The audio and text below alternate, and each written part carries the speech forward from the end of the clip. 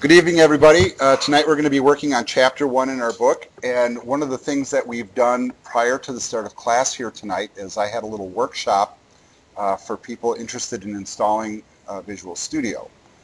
If you have a copy of the textbook, and the textbook is actually a Microsoft training manual. I'm going to bring it over to my screen here from my second screen.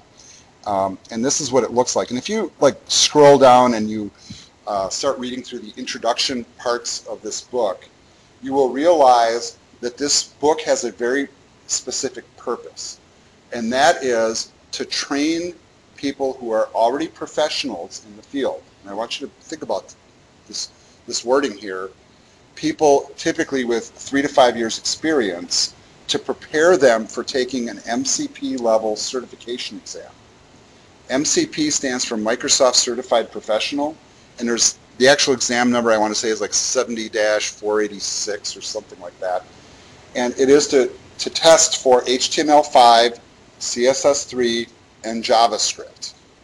Not on a rudimentary level, though. We're looking at a professional level certification that's very challenging. In fact, the first time I walked in to take it, I was very overconfident. I've been working in this field forever. I teach this stuff. I know it backwards and forward. I'm not going to study. I'm just going to go in and take the exam. And guess what? I did not pass. I missed it by 2 questions. And that's the thing. This material can be quite challenging at times. I don't want that to freak you out, though. But the book is intended for a professional level of programmer. And there's a lot to learn here. And really, the important thing is not that you're preparing for the certification, but that you're learning all the advanced techniques that came with this new technology when it was released. This was released about 5 years ago, and the book is a little bit dated. So we have some version issues between Visual Studio that's available now and Visual Studio that was available then. At that time, Visual Studio came in many different flavors. One of the flavors was Visual Studio Express for Web. It was designed for web designers and for basic Windows programming. That product is now not even available through Microsoft Imagine, or what we used to call DreamSpark, which we discovered last week. Or was it Friday? I think it was Friday night we discovered that. That's not even out there anymore. You can go to Microsoft and download it, though, if you really are hell-bent on using the exact same version that's in the book. So if you don't install Visual Studio 2012, which version should you download? And really the answer to that is you should download what is the most current version.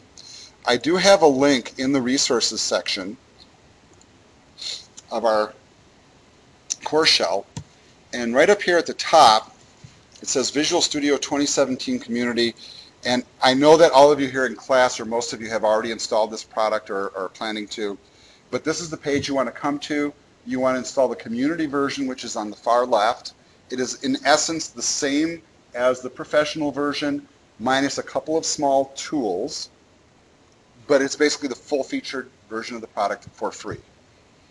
Yes, you can go to DreamSpark or Microsoft Imagine, download a license key, and install either professional or enterprise. That's up to you.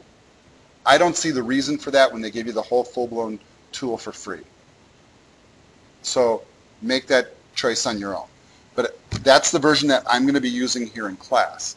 The videos that I have pre-recorded for this course shell, and some of you have already dug into them, you'll notice that they were done probably with either Visual Studio 2013 or 2012 or a combination thereof. And once we get past these initial chapters where we learn that the interfaces are different, the project selections are different, the menus look slightly different, once we get past those hurdles, the concepts are all the same. So that's why we're recording this video partially, is to make sure that people are all on the same page.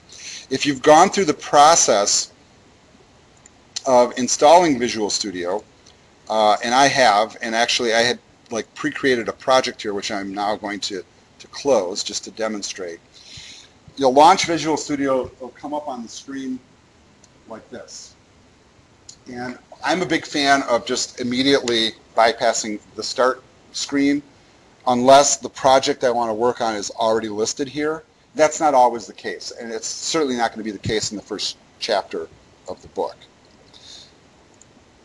If you find that some of the things that are missing from Visual Studio that we're going to be putting up on our screen here, we discovered before class started that if you click on your Start menu and type Visual Studio Installer, you can click on that tool.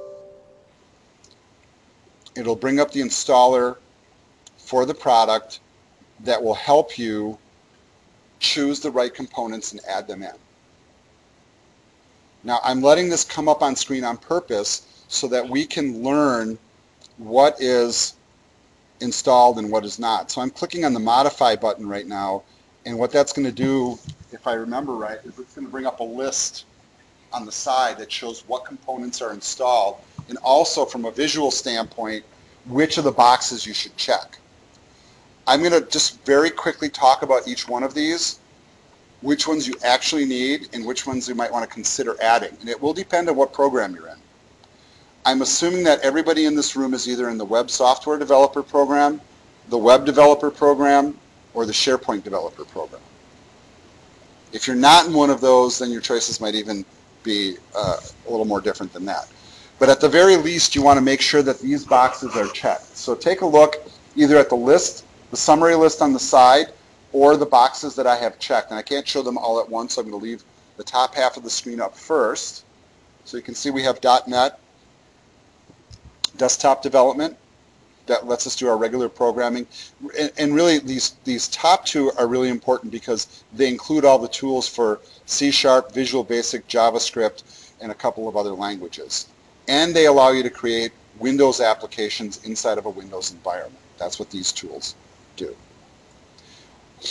We do want to make sure that in the Web and Cloud section that ASP.NET is checked. Now, even though this is not an ASP.NET class, this approach to authoring web pages really does fit into the .NET category, largely because we're using Visual Studio. You don't really learn ASP.NET until you take the ASP.NET course, and I do have several people that are in this room that are either in the online section or the face-to-face section of .NET, which happens on Fridays. You don't need the Azure development unless you plan on taking the SharePoint courses, and you could wait until then to install these tools.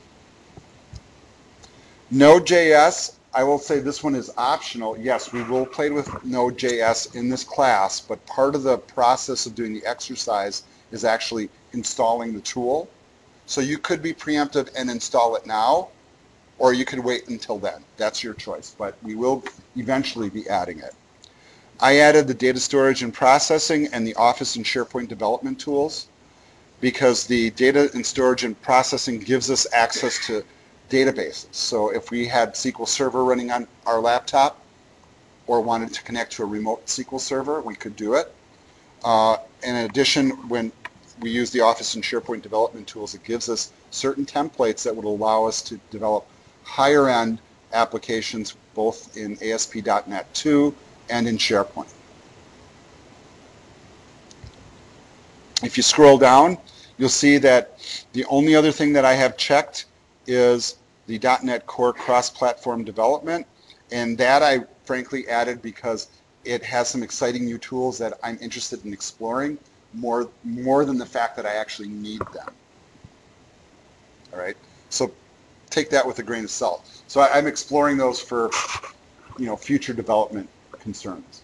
If you see anything else here that you think is interesting to install, or as I posed the question to many of the people here, if maybe as one of your electives you consider taking the C++ course with Alan Pearson, you might want to throw in the C++ tools. But frankly, I would wait until you take the class, because anything that you add here is going to take up hard drive space. I think, Cindy Lou, when you chose all of the options that I chose, I think your total installed size was a little over 20 gigabytes. So before you proceed, you want to make sure you have an absolute minimum, I'd say, of like 30 gigabytes free before you start walking this path. What's with the 10 extra gigabytes? Well, when you're installing stuff, things are downloaded, decompressed, and shuffled around on your hard drive. You want to have enough space so that stuff can float around and move. All right. So if you've got that in place and you've done the install, and if you haven't done the install, you can go ahead and initiate the process. I think that we've had people do it in about a half hour here on campus, and that's with the super high-speed internet connection. We have a gigabit pipe that comes to campus. Not that we get all of that, but certainly it'll be faster than most of your home networks. If you're on a home network where you're under 100 megabits, you're probably looking at more like an hour for download and install. That's kind of average. If you have an older machine and you have real slow internet, or if you're at the coffee shop downloading it, you might have to buy a couple extra lattes because you might be there for a couple of hours and just prepare for that. All right, so now that we're past that point and looking at the installer here, I'm closing the installer and I'm into the product. But now I'm going to shift myself over to the textbook, and yes, I'm going to get lecturing. You guys ready?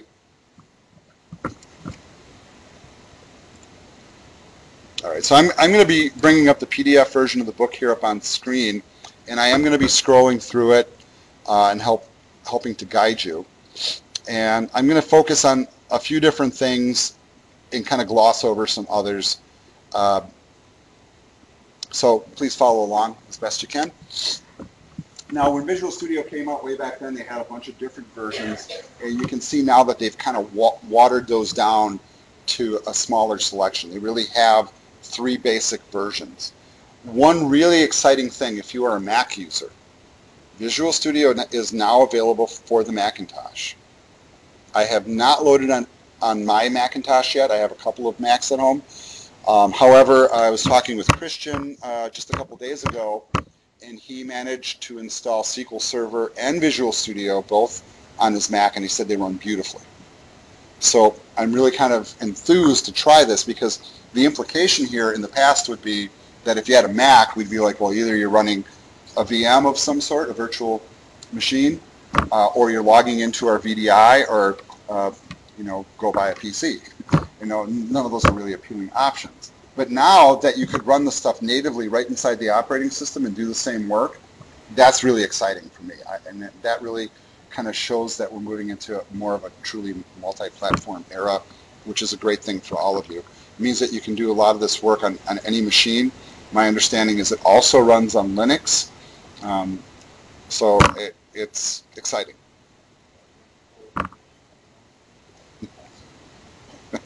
Well, you know the information now. So, all right. So the basic versions that they do offer now, we saw from the website, were the community, which is the same as the professional, basically. Just it misses a couple of the team tools that are built in.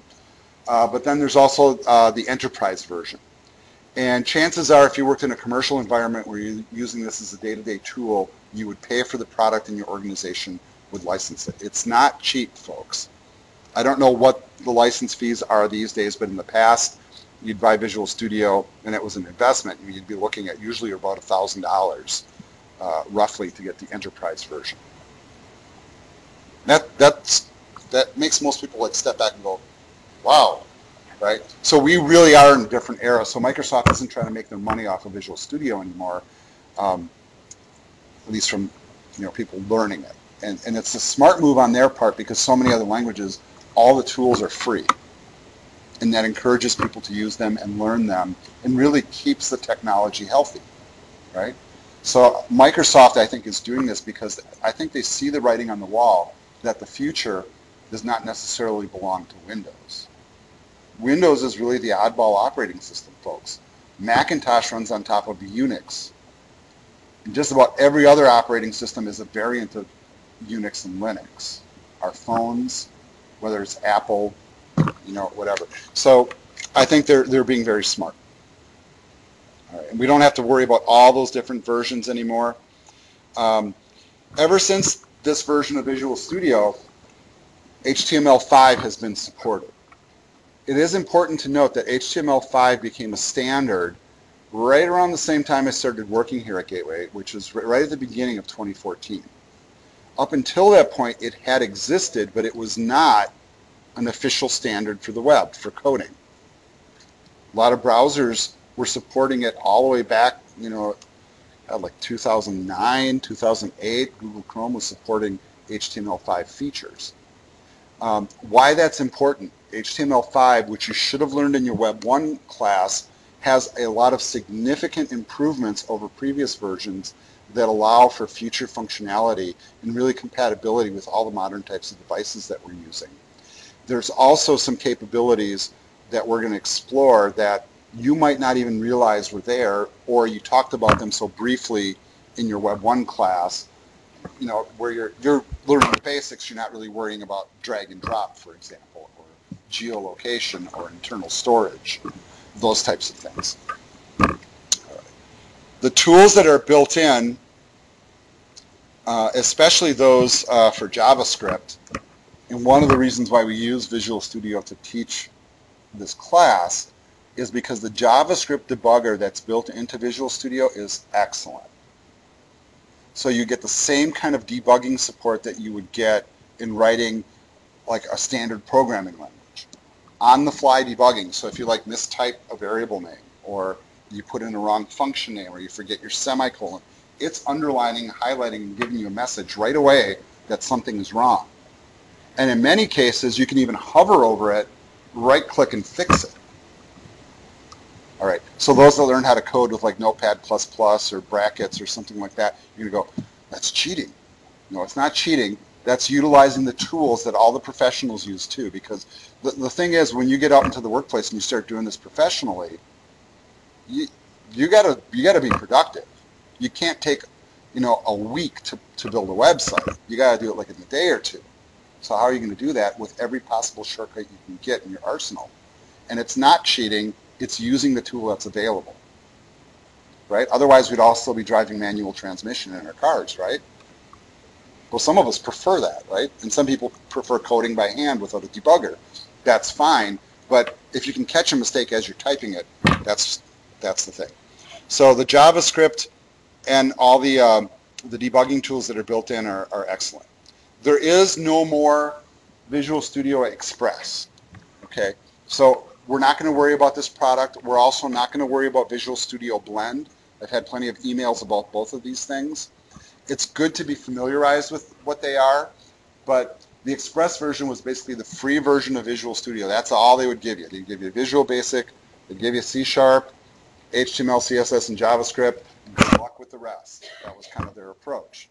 You want the other tools, you got to pay, right? It was enough to get people programming, but not really enough to do heavy-hitting work that professionals do. So, all right. One of the things that we're going to get into when we get to the exercises, the templates that you select, the menu options that you choose, which has had a lot of us stuck, and I've had plenty of emails about these. So once you have all those right components installed, the ones that we selected from the installation windows, we'll learn the steps for doing things differently than what the book shows. So the book's going to show you one thing because that's what worked in 2012, and now we're going to learn the 2017 way to do it. And once you learn it, it's no big deal from there on in, and the rest of the book will flow pretty quickly. All right. So here's what I'm going to do. I'm going to get us down to a couple of different project types. And what I'm going to do is I'm just get right to the exercise, and my scrolling is being a little bit weird here. So they have the section on Blend. One thing I'm going to say about Blend really quick. Blend was kind of an attempt for the Microsoft people to come up with a tool that was designed for creating strictly Windows Store applications. So if you guys aren't familiar with the Windows Store, they try to do kind of like the App Store, like, you know, Apple did, right? Or the Google Play Store, where you can go and download apps, and they just figured, hey, Windows 8 came out, we can create these apps, and you can go here, you can download them. And a lot of the apps that you see here, which are designed for the most part to run full screen, were authored in the old days with Blend. And these days you can do it with Visual Studio, and that's why I skip over that section. All right, so I'm going to be jumping down to the exercises at this point. All right, so step one, you guys ready? I'm doing your homework for you and I'm recording it. So There's no excuse for not doing it. All right, so as the first step here, install Visual Studio. Make that 2017. Which version are we installing? 2017, Community, Professional, or Enterprise. I suggest Community. With all the little options. All right, so the next step says Start Visual Studio. Okay, I already did that. Click File, choose New Project. That's what we're doing. So I'm going to go to File, New Project. If you happen to have the Start screen on in your display, which is default for Visual Studio, you can click the little X and close it, or just leave it there. It will go away. All right, so once you're in there, you might not come up to the same screen that I have right now. But notice that if you installed everything correctly, you should be able to expand the installed section on the left-hand sidebar. Go down to JavaScript. If you want to narrow down the selection, choose Windows Universal, and we are going to create a blank app. Notice on the far right side there it says JavaScript. That's the core language. And it's kind of weird, right? So it's like, why isn't it HTML? I guess I'm asking this not erroneously. Why doesn't it say HTML?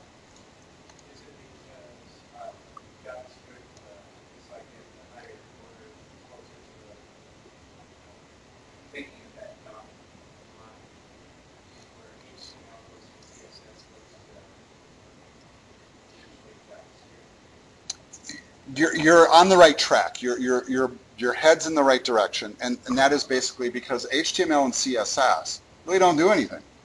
Well, they do, but they display content. JavaScript does stuff.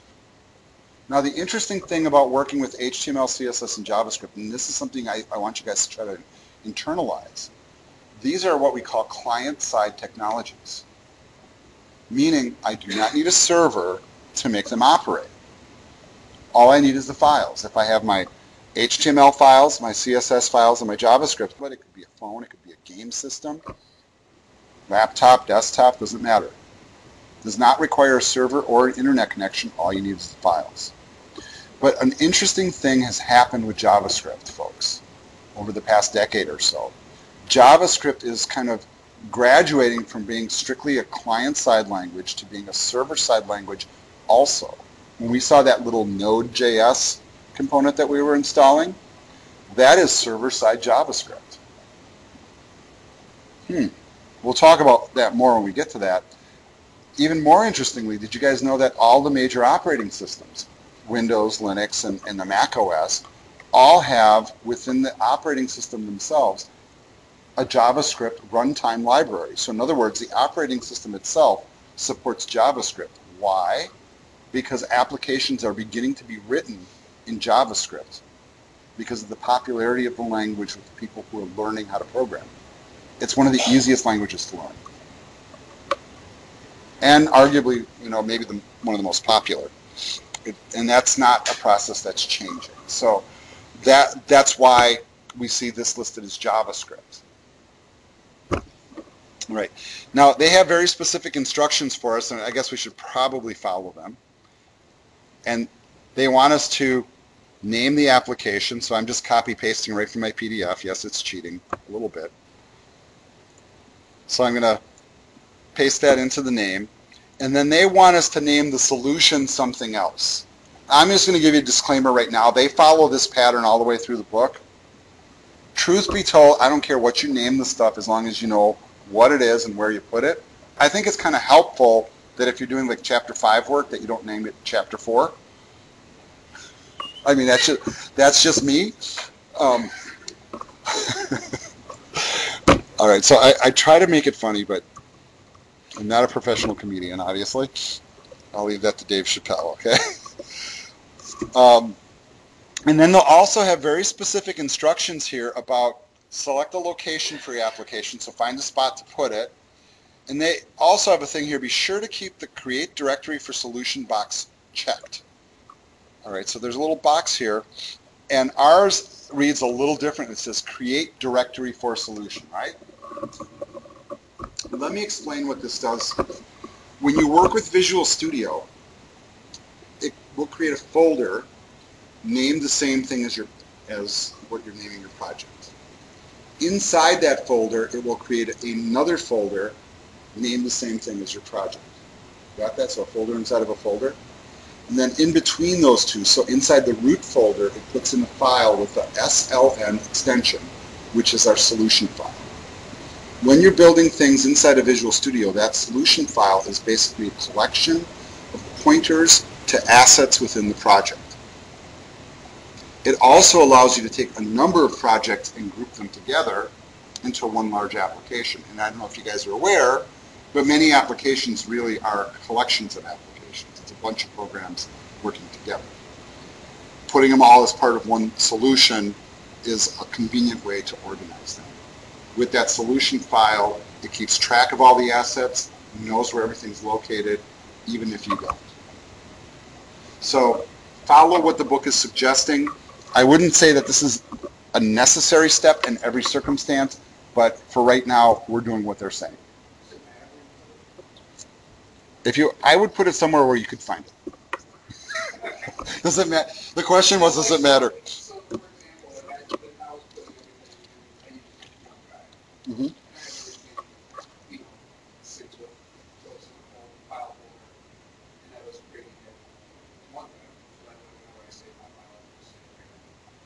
I think that's a great way to work. But there's nothing like inside the Visual Studio folders or anything that point to the whole. No, that's a great question.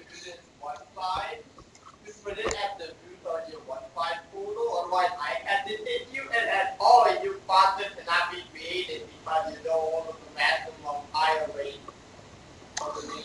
Oh yeah, that's a pretty valid point. You have to watch that because if you use really long and verbose names, you can run. Windows does actually have a limitation as to the length of file and folder names. I know the limitation before, but if I go there and then I can't put it in my web one folder, then I'll make a folder on the root of the one side folder. And if I okay that folder. Now, if you guys are watching what I'm doing up on screen here, and I had a little speech to everybody here before, like where you save your files. Don't use flash drives, right? Don't use just local storage. Use some sort of cloud storage. And I have the Google Drive software installed in my system tray down here. So it creates a Google Drive folder. And then I have a folder for this class. And then what I'm going to do is I'm going to create a new folder for this semester. So I'm just going to say 2018 spring. I know what that means for me. And I'm just going to save all my work in there. Yep, and this will automatically sync to my Google Drive. So I'm going to select this folder, and so this project is now going to end up inside that folder, and I'm going to go ahead and say OK. Okay, you want me not to click yet? Yes. I'm not clicking, I'm anti-clicking. That's kind of like a right click, but a wrong click, right? So I'm just looking for clarification. Okay. App universal versus a Windows JS app. Yes, different project templates. All I can say, Richard, is the one that I chose is the right one. Now, chances are, and this is the thing that's kind of maddening about these things, right? They all have different intents. If I actually look at the description for that, you notice there's one difference. It says Universal Windows APIs. So any of the application programming interfaces that are built into Windows are accessible through this template, where through this one, I think it's different. I couldn't tell you exactly what those were unless I was working on a project that specifically required them. But for right now, we're looking at real basics. And most of the work that we would do would probably work in either one of those just fine, because it's simplistic. When would I use a Windows API? When I'm trying to interface with something very specific within the file system. So for example, if I was writing an application that needed the print API, So if I needed to interface with the printer, I would utilize that tool. And then I would have a completely different set of libraries available to pull from. We're going to be authoring for the web. That's our goal here. All right, I'm going to say OK. Now we'll come up to a secondary window. We had a little talk about this before as well. And this is really a byproduct of the fact that we can use HTML, CSS, and JavaScript to actually create Windows applications. Not web pages, but applications that run inside of Windows as regular native operating system applications. If I was really concerned about that, I would then very carefully select from this list, because I wouldn't necessarily want to write an application that only works in Windows 10. I might downgrade that a little bit. But I'm not really concerned right now because I know I'm shooting for the web, not for Windows. So I'm just going to say OK, because really it doesn't matter to me.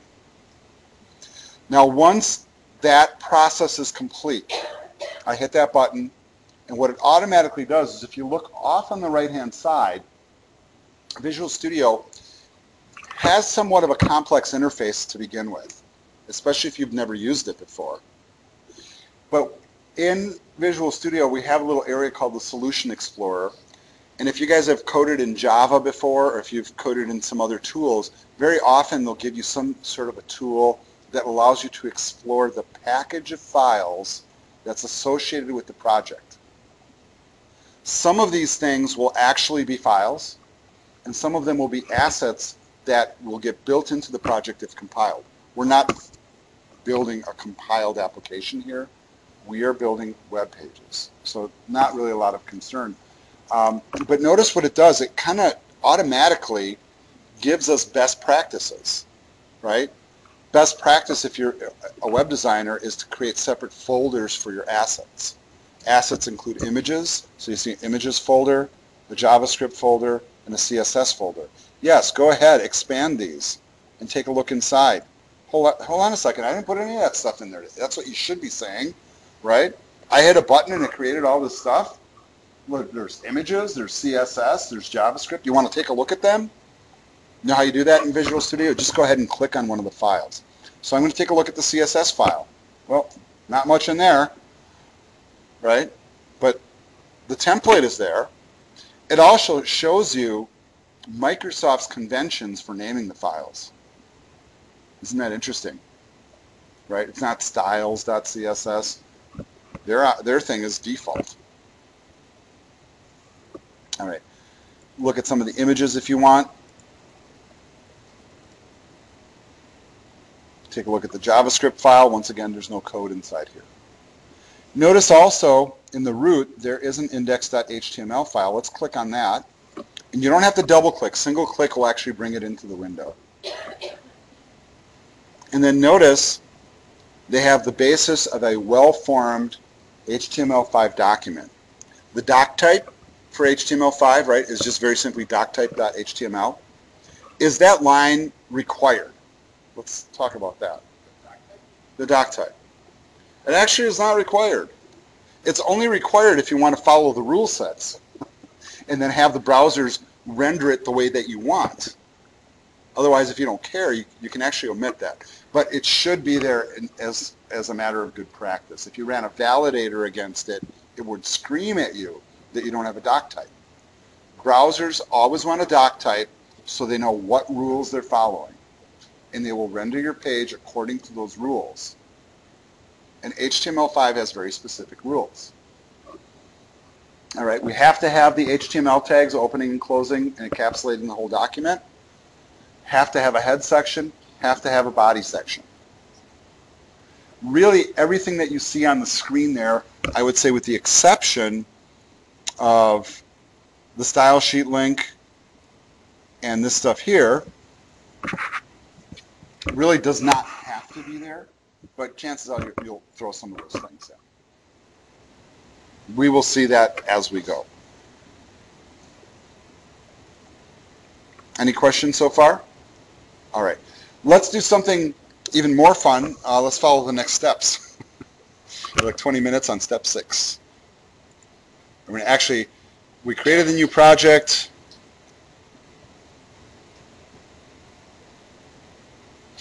And basically what they're doing is the same thing that we just did, is they looked at the JavaScript file, they looked at the HTML file. Notice that in the older version, it created a default HTML, right? You know why? Because that's what Microsoft's convention was. They're like, we're making our own rules. Default HTML. We're not doing index HTML. Isn't that weird? Those of you in the ASP.NET class, guess what? Default ASPX is going to be the format that we're using. So because that's what the tool creates. All right, but it's good to know and to note those things. All right. Now, with that, you mentioned if I were to, let's say if I were to go into FileZilla, I'm open over whatever. Instead of, let's say, naming my index page, if I call it default, would it pull up if I were to, Okay. let's say like Cindy Lou's going to give you the answer for that. What's my standard answer? Just what's my standard answer? It depends is the answer. So the question for those of you listening to the recording is, if it automatically defaulted to default HTML as opposed to index.html, and I upload it via FTP to my web server, and then I follow my URL excluding default.html from the address line, would it automatically load? And the answer is it depends. It depends on how the server is configured. Most modern web servers look for default HTML as one of the standards, with index.html actually sitting higher in priority. However, when you create an ASP.NET application using Microsoft technology, and they run differently than regular HTML applications, there's a little snippet of code that tells it what page is the start page. It is irrelevant what the file name is. So that's interesting, though, because some servers will load default automatically and some won't. It's just all in the configuration. Most of the modern ones will load it automatically, though. That's an excellent question. Yes, that is correct. So the question that you're not hearing, folks, is we're looking at the names of the files that were created. So in the book, they're talking about default.js. That's obviously changed. Here they have index.html. They're calling it default.html. It's really, apples and oranges. It's still basically the same things. These are differences in the versions of Visual Studio. If you're driving yourself crazy going, oh my God, it's not working the same, hopefully I'm alleviating a little bit of that, because I know I do get that. So, all right, now what they're going to ask us to do is they are going to ask us to launch this, right? And if you take a look up here, if we hit the play button, and the play button, this is kind of interesting, because what happens with this application is we have this play button at the very top in the toolbar, and it really, in most integrated development environments, most IDEs like this, that's the debug button, right? So it tries to launch the application, goes through the code, looks for errors. If there's anything that would halt it, it would stop you and ask you to fix it. Otherwise, it attempts to launch it in whatever mode it deems appropriate. So I'm going to go ahead and I'm just going to hit play. And I'm noticing it doesn't list the browser here. So what's going to happen when I hit play? This is kind of interesting.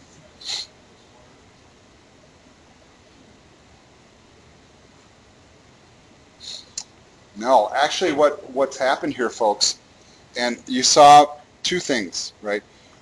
Visual Studio is running, and when it's running, it goes into a different mode. It actually goes into a mode where you can kind of monitor what's going on in the background with the application. But the application actually did not launch in a browser. You guys noticing this? It launched in a window. This is exactly what I'm talking about. It's becoming so prevalent now, and it should also start tripping something in your brain. At least I'm hoping that if you ever thought of like maybe creating content for an operating system as opposed for just a browser, You can do it with these tools using the same technologies. So you can write HTML, CSS, and JavaScript and create a Windows application that runs inside of a window. Not only that, but if you probably go to your start menu somewhere here, it may have actually even added a start menu item for it. Actually, right there. You noticing that? Like, wow. Now you feel empowered, right? It's even better than a web browser. All right. So if you check at what's going on in the book,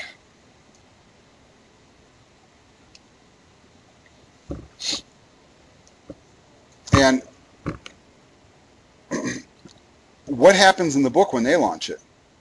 Does it open up in a browser?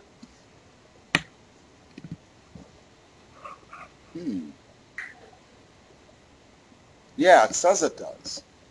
That's kind of interesting. So one of the things we're going to learn is like these differences between the templates. What's happened here is absolutely fine. We did nothing wrong. We followed the instructions. This is just what the template does now. Interestingly, if you jump back over to Visual Studio and hit the stop button up here, that will kill the application in the background and take you out of debugging mode. You should also be able to come to the index file here,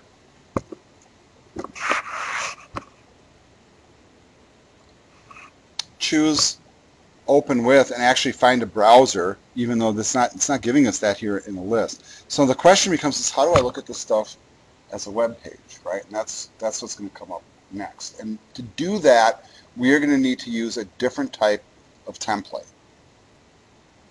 You guys ready for that? Okay.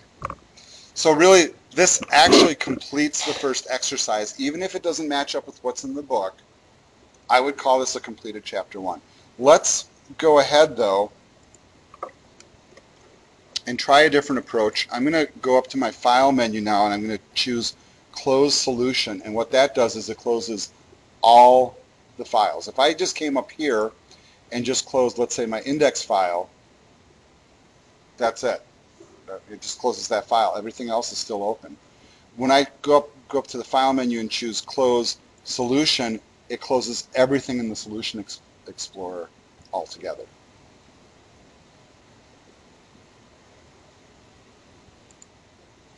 All right, so let's experiment a little bit. And I want you guys now to go up to the File menu and choose New Project. And this time, I want to switch to a different type of project. So, if I want to build a website, how would I do that? Any clues? Anybody done this already?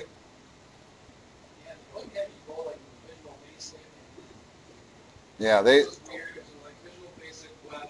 Right. I don't remember what the website was in. It was, basically that. Right, and they're using Visual Basic as a backend.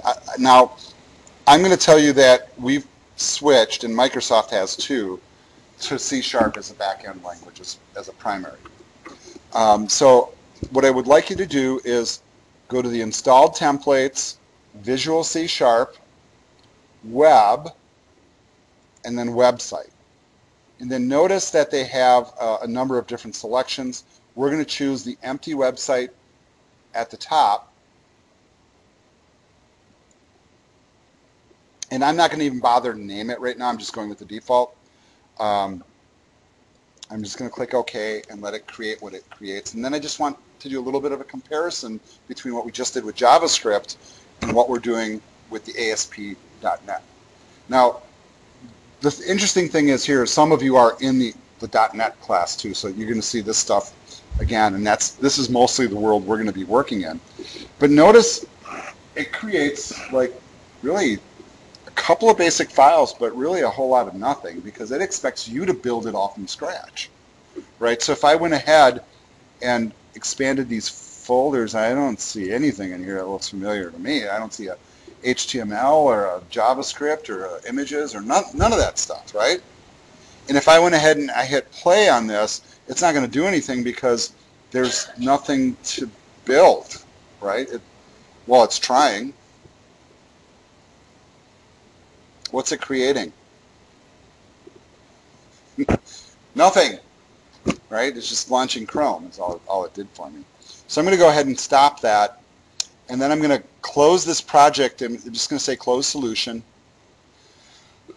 Excuse me. And then I'm going to go back to that new project again, and this time I'm going to select the second option, which is the ASP.NET Web Forms site. And this is just more to demonstrate the tool to you. And those of you in the .NET class, or soon to take, will experience this. And we did this the other night in class. And if you've never experienced this before, it's kind of like a little bit of an eye-opener, because really what's happening here is instead of choosing an empty one or a blank one, we're choosing one that has a basic structure already created. You see that even the launching of it is taking a little bit longer. And once that process completes, oh my God, look at all the folders it just created. I didn't do any of that. Not only did it make the folders, but I can hit this play button up here. I didn't do anything, right? All I did is new project, okay. I hit the play button, and now it's going to be launching Chrome in the background, and I can tell because it says Google Chrome right here on the play button. And we're patiently waiting.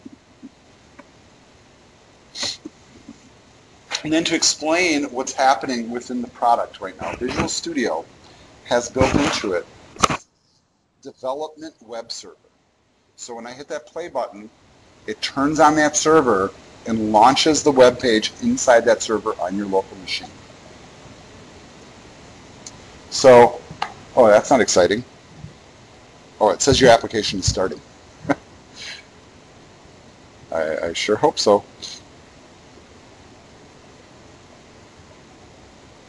Okay, well maybe your machines are working better than mine. You guys get a full-blown web page up on your screen? You should. I'm not sure why mine's not, but you should get a completely built-out website. Right now I'm just assuming that it's just being really slow.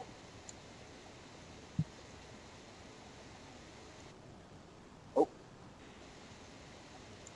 How do you like that? It timed out.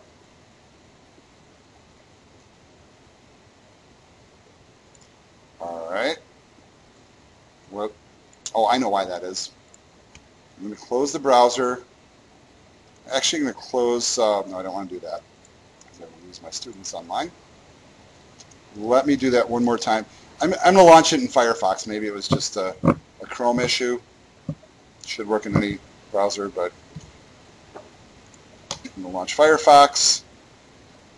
And this looks a little more promising because you can see the debugging tools are actively running. And then if it works correctly, you will see a completely built-out website, or at least a framework for one, once it loads up. Whenever you run the internal development server the first time when you're working, it always is slow. The initial launch is the slowest.